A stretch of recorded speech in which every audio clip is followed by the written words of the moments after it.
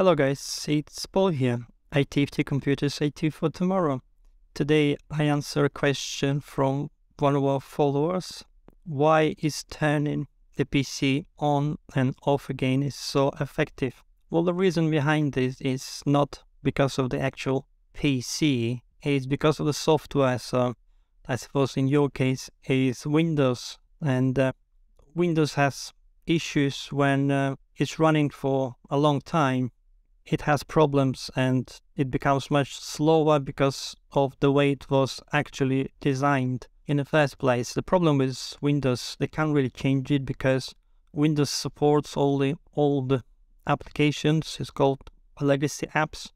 So if you got 1995 legacy app, it would actually run on the most modern Windows machine. Because of that, the page file is becoming clogged up, and the machine runs slower, and then the RAM becomes all sort of used more often by the applications which you don't actually use at the moment, and it just gets much slower when you reset the machine or switch off and then back on. Then you start a fresh cycle of actual Windows, and your RAM is all clear, no apps are running, and it feels much faster. If you had, for example, Linux, that would not be an issue. Linux would be fine. It basically can run for years without a restart. This was designed for several machines to run non-stop. And it's actually does a good job, Linux. But unfortunately, with Windows, it's a different story.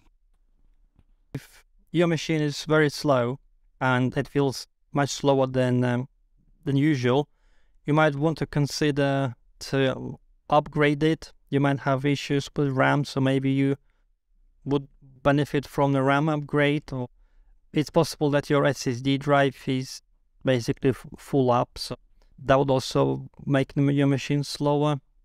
So the upgrade would make it much faster and you would not have to power off your machine so often. But ideally for PC, from the hardware point of view, it's best to keep them switched on all the time.